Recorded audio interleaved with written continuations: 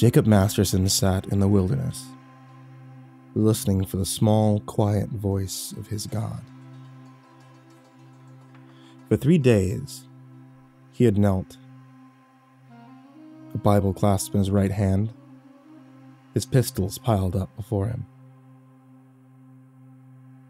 He was close to the edge now, his body a dried-out husk, yet still he would not drink. If this was his time, then he would die here, waiting for the word. Another day and night passed, and still he would not move, even when the storm hit, and wind walked and talked all about him like a living thing. Why was he here? Was it a penance for Jericho? Was it the voice of God he was waiting for, or that of the devil? Finally, with a groan, he slumped over before falling on his back, his hazy blue eyes blinded by the desert sun. "North," the wind whispered. "Go north. Thy will shall be done," Jacob groaned as he crawled like a broken snake towards his waiting supplies. God was wrathful, and all atoned in the end. "Jericho," Jacob whispered as the cold water burned his lips. "Damn it, Jericho." 3 days before, Jacob had stood upon a hill looking down at a small cattle town. The sun at his back, and his poor, tired horse beneath him. He had ridden the mare hard for a full day and night. Now he was here, looking for a man. Not just any man, but a killer. A murderer of innocent women and children. That's what Jacob did. That's how he served God. He hunted down the evil of this world and brought it to justice. Sometimes it was men. Sometimes more than men. Long ago, he had been a preacher, and in some ways, he still was. His chapel was the desert and lonely places. The coyotes and wolves, his flock. He dwelt in the badlands and border towns, listening, always listening for the word. Sometimes it came on the winds, sometimes in his fevered dreams, but it always came. And Jacob followed. "Get on," Jacob urged the mare forward, not liking the look of this place. One half the town was in complete darkness, the other lit up like a Christmas tree. It was quiet, too. No cows snorted or stamped their feet, not a single cricket chirped with the setting sun, and most unnerving of all, not a single sound of human habitation could be heard. No raised voices or bawdy singing coming from the local saloon, no laughing children or giggling wives. Nothing. "Whoa," he said, pulling up outside a swinging sign.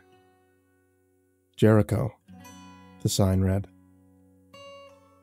"Check your guns at the city limit." "Fat chance," Jacob said, clambering from his saddle to tie the mare to a nearby hitching post before he retrieved his rifle. He was just about to enter the town when a heavy hand fell upon his shoulder. Jacob dropped his rifle and span about, drawing his six-shooter in one fluid motion. The man before him didn't move. Didn't even flinch. "Who the hell are you?" Jacob asked, taking in the man's rough-looking appearance and straggly beard. "Best not to go in there," the stranger said, nodding his shaggy head towards the darkened tower. "Why is that?"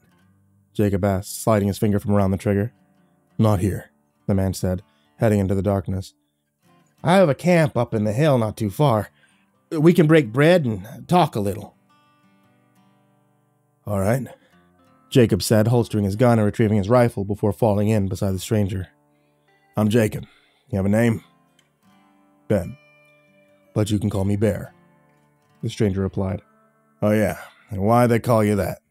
The man shrugged. "Some say I have the strength of 10 bears."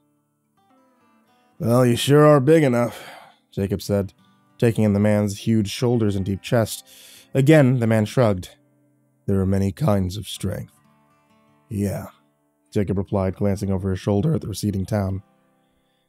"Yeah, there are." 20 minutes later, the two men were sat in a smoke-filled tent, a roaring fire between them. The nights were getting colder now, and Jacob was happy for the fire's warmth. "I'm looking for a man," Jacob began. But the stranger waved that away and handed Jacob a slab of bread and some dried meat. "It is customary to eat first before discussing matters of a serious nature." Jacob nodded and accepted the offered food before bowing his head and saying grace. Ben also took up the prayer, his deep voice making it sound almost musical. When the prayer was finished, Jacob raised his head. "You a Christian?" he asked. "I have been from time to time." "Fair enough," Jacob said, finishing his meal and taking a small flask of whiskey from inside his duster. "Have a drink?" He offered the flask, but the man only drank sparingly before handing it back. Jacob smiled and took a long, hard pull, the fiery liquid warming him all the way down to his boots before lighting up a smoke. "You said it was best not to go into town, but I've been told there's a man in Jericho that needs some killing, and I mean to do it." "If the man you seek is in Jericho, then that man is dead, or worse." "Not many things are worse than death," Jacob said, crushing out his smoke, "although I have seen such states from time to time." The stranger nodded his head. "Yes, you have the look of a man that has rode hard and seen much. That's why I want you to help me destroy this evil." "What evil are we talking about?" Jacob asked. Ben did not answer immediately. "You said you've seen a few things worse than death. What are these things you've seen?" Jacob knew the man had something that he wanted to tell him, but thought that he would have trouble believing it, so Jacob dove right in. If the man thought him mad, Jacob would leave him to his business and go on his way. "I've seen many things while serving the Lord. At first, it was just the plain old evil that lives in the hearts of men. Murderers, rapists, thieves. When a man needs killing, the Lord sent me on my way, but there have been times when the Lord has sent me up against things that was not men." Ben leaned eagerly forward. "Tell me of these things that have put such a look in your eyes." "I've seen men that can turn themselves into great beasts, dead men who stalk the night, feeding off the living in New Mexico. I killed a bruja that cursed her village. She was sacrificing a babe on the altar when I gunned her down, but even then she wouldn't lay still until I stuffed a few pages of the good book into her screaming mouth. Took her head. After I'd finished, the villagers threw her body into a river. Said it was the only way to keep her spirit from returning." "And you've killed many of these creatures?" "A goodly few, but thankfully, they're far and few between." "You must love your God very much to perform such miracles in his name." "Nope," Jacob replied. "He's cold and cruel and wrathful. Even when his own son was dying, he wouldn't take the cup from his lips. So what chance does Jacob Marston have? I follow him because he demands it of me. But I don't much like it." For a moment, the big man seemed to reflect on this. "Yes, God can be cruel," he said.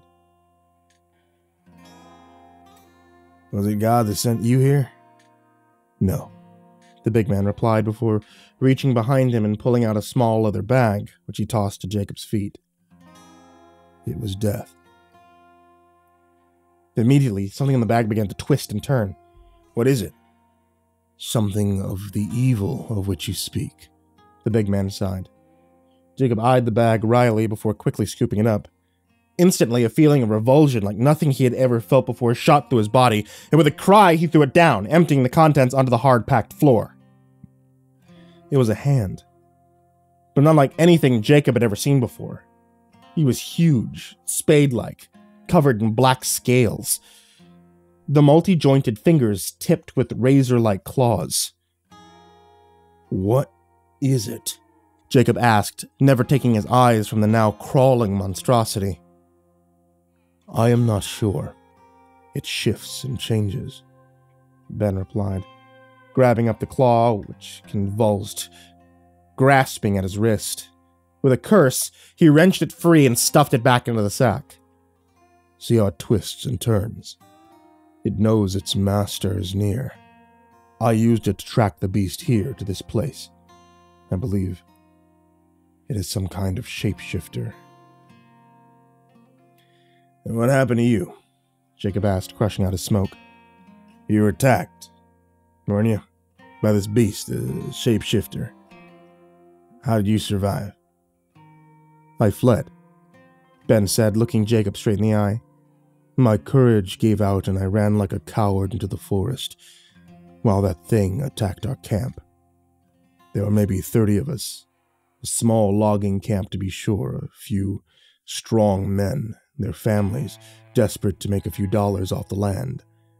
But then this stranger arrived. We took him in, and he repaid us with murder and madness." "So you fled. And then how is it you possess this creature's hand?" "I returned, of course," Ben replied, straightening his shoulders. "I prayed all through the long night. The screams of the dying and the creature's terrible laughter and howling echoed through the dark. That's when I heard a voice telling me to return to end this madness, and so I did. How to describe the things I saw that night as I emerged from the forest? The whole camp was ablaze, lighting up the night sky. There were pots and pans strewn about the blood-soaked earth. Bones and chunks of flesh lay scattered all about, and there, dancing amongst the flames, that creature, laughing and gibbering, covered in blood of my loved ones. A madness came over me, and I charged the beast, axe raised as I leapt to the flames. The thing spun around, but it was too late. I was already upon the beast, slashing at its loathsome flesh. Screeching, it raised a clawed hand to protect its scabrous head, but I lopped it off. Hot black blood sprayed across my face, driving me on to greater madness. Eventually, my wild swings backed the creature up against a tree. I raised my arms for the killing blow when the creature's face began to ripple and change. My own wife's face looked up at me. Great tears and sadness ran down her face. "You abandoned us," she sobbed. "You ran away, and now we are one with the beast." I knew it for a ruse, but still I hesitated, and in that split second, the creature fled howling into the night. "And you tracked it here using that thing," Jacob said, nodding towards the still squirming sack. "Yes," Ben replied. "The creature is here in this town, spreading its madness. I've heard screams these past few nights and the sound of gunfire." "And you did nothing?" "No," he said, settling down by the fire. "I was waiting. For you."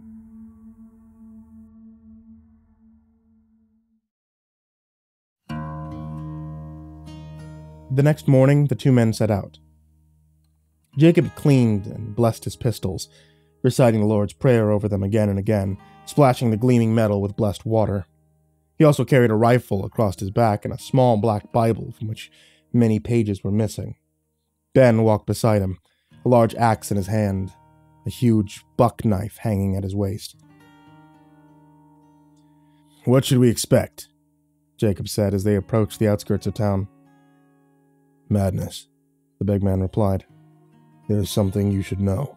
This creature, whatever it is, spreads madness and death. When I buried my people back at the camp, I saw signs of mutilation, Mutilation. The big man swallowed hard. It's like this thing gets into people's minds and drives them crazy. Jacob drew his pistols. Well, we'd better get to it then. Ben said nothing but trotted to keep up as Jacob lengthened his stride, eager to smite the evil that now haunted this town. They passed a saloon, its dusty bat-winged doors creaking in the growing wind. You know, Jacob said, glancing around, for a place of madness and death, kind of quiet. You don't think it knows we're... But that was as far as he got. Suddenly there was a scream and the street began to fill with howling people who flooded like locusts from the nearby houses and buildings, their clothes torn, their chomping jaws bloody and foaming. Jacob's hands began to do their deadly dance, gunning down the screaming mob. By his side, Ben let out a war cry and waded in, cutting down men, children, and women alike. Jacob's smoking guns clicked empty, and with a curse, he backed into the saloon, his nimble fingers ramming gleaming cartridges into the smoking chambers. A man suddenly lunged from behind the bar. "Surprise!" he screamed through bloody teeth. "Fuck you!" Jacob replied, smashing a nearby bottle of whiskey across his face.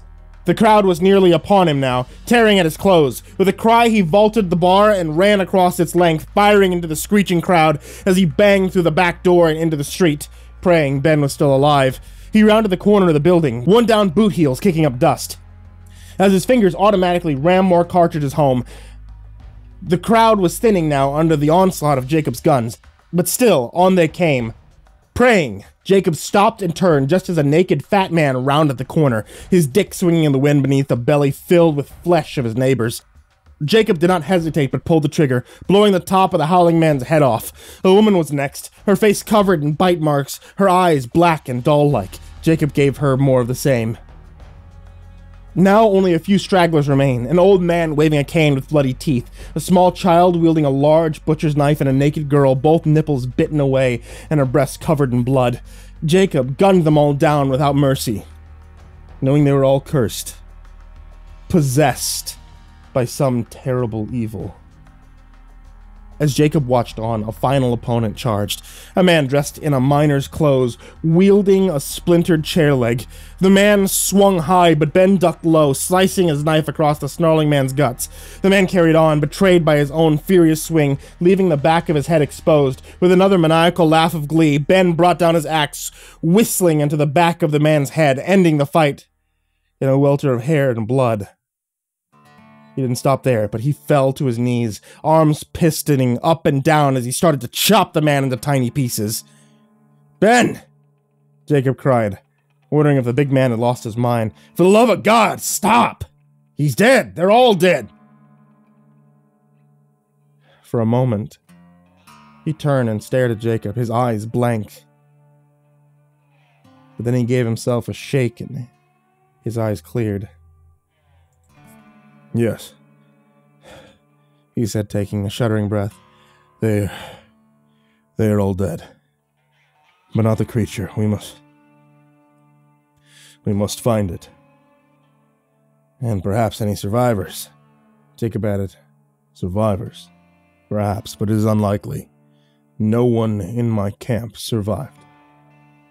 "Maybe not," Jacob said, holstering his guns. "We have to check anyway." "Yes, I suppose. There is a church at the end of town. Perhaps some of the townsfolk may have fled there. We should check it out." "All right," Jacob said. "Lead the way." A few minutes later, they were stood outside a small wooden church, all white boards and peeling paint. The doors were firmly shut, but already Jacob could hear murmurs from within. "Okay," Jacob said, turning to the big man, eyeing his blood-soaked muscles. "Let me handle this. He'll take one look at you and die of fright. You just hang back until I sort out the whole affair." "Yes," Ben replied. "This is your domain, creature, not mine." Jacob ignored that and hurried up the stairs before banging on the door noisily. "Hello inside! Open up! It's safe now."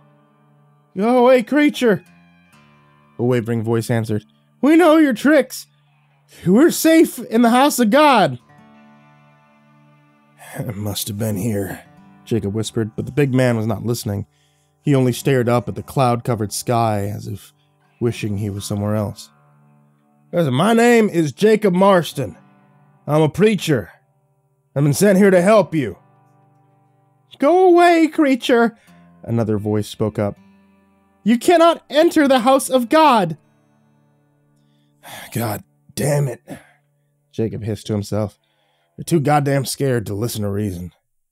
Looks like the hard way then. Drawing his pistols, he unloaded them into the door.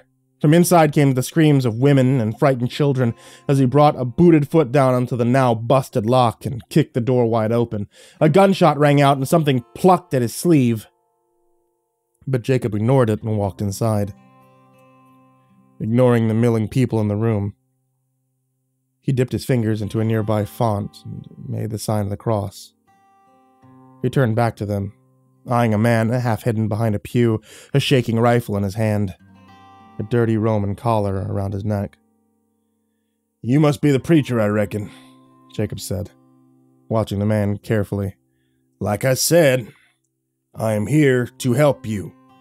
You're not that thing, the man replied, lowering his rifle.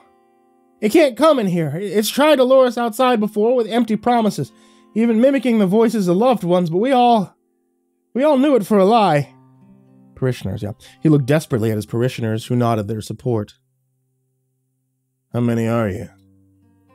Just what you see here. Just me, my wife, and Jenny and Joseph from a little ways down the street, and their two boys, Michael and David. The rest of the town went insane, attacking each other, biting and tearing. We all fled into the church and locked ourselves in. And that same night, that thing turned up at the door.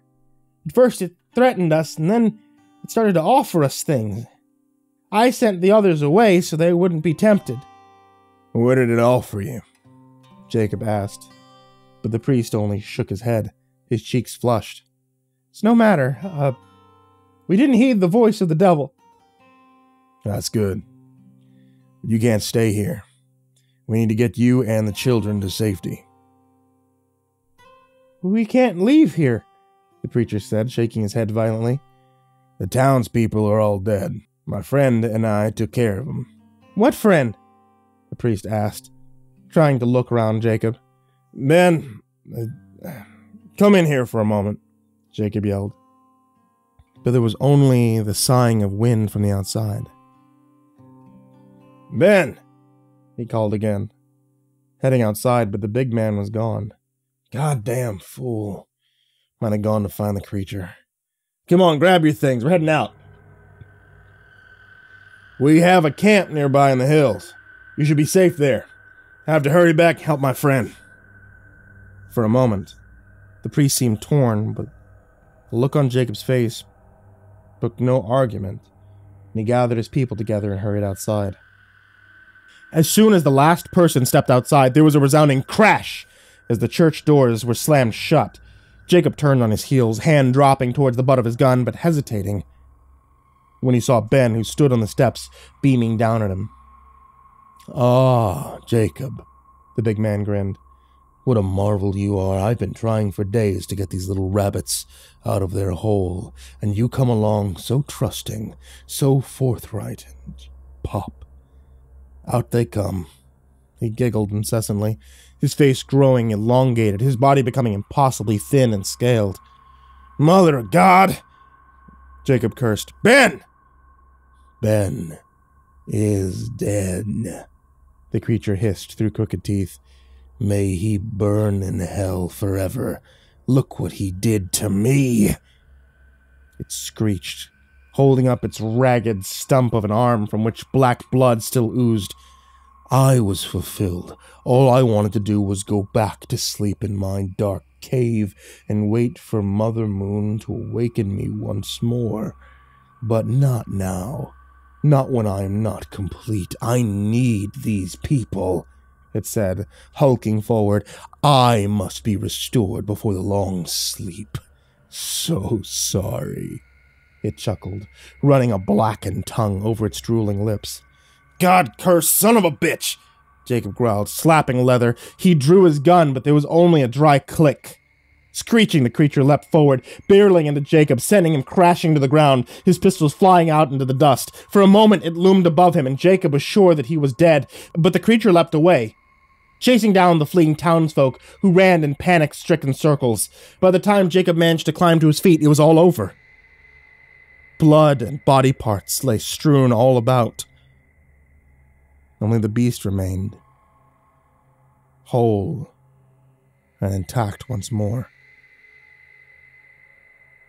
"Children always taste the best," it said, sucking on its bloody claws. "So young, so tender." But Jacob wasn't listening. He was already running, full tilt, back towards the church, his arms pumping, duster coat flapping out behind him. The creature gave a cheating howl and lunged after him. Jacob was almost at the steps when the creature leapt for his unprotected back. Lightning fast, he spun about and dropped on his back, pistoning his legs upward. He caught the creature high in the midriff and, using its own momentum, catapulted it up and forward, straight through the church doors. Instantly, the creature began to scream and wither, thrashing on the floor, smoke streaming from its burning back. Jacob jumped onto his feet and, smiling, paced into the church, his grimy fists clenching and unclenching. "Rejoice," he intoned. "Rejoice in the Lord, O you righteous. Praise befits the upright." Reaching down, he grabbed the screaming creature by the back of its neck, avoiding its swiping claws and dragging it toward a nearby font. "I will instruct you and teach you in the ways you should go. I'll counsel you with my eyes upon you," he quoted, smashing the creature's face into the font, submerging its scabrous head into the blessed waters, which instantly began to bubble and steam. The creature went wild with its thrashing. With a curse, Jacob pulled a silvered knife from his belt. It stabbed the creature's side over and over again, drenching himself in its vile blood, its body twisting and turning, but Jacob bared down, pinning the thing in place until at last, bloody and defeated, it lay still. Jacob released the creature, letting the remains fall to the floor. "Requiem aeternam dom est Domine et lux perpetua leteo est," he intoned, making the sign of the cross over the smoking remains before stepping outside into the blazing sunlight. He stayed in Jericho for another 2 weeks, burying the dead where he could find them, before venturing into the desert. Many had died by his hand, innocent and cursed alike. Now was a time for reflection and atonement. Now that time had finished. He had come out of the desert, weak but cleansed, the voice of God ringing in his ears. North. Go. North. And so he had, following the Santa Fe Trail from New Mexico deep into Comanche territory and beyond. At first, he slept rough, the smoke from his small campfire bringing on haunting dreams. His days nodding on his saddle, and for a time, he stayed with a wagon train, trading the protection of his guns for food. Another time, he stayed with a group of prospectors who were heading north, the smell of gold dust filling their minds with a strange kind of fever.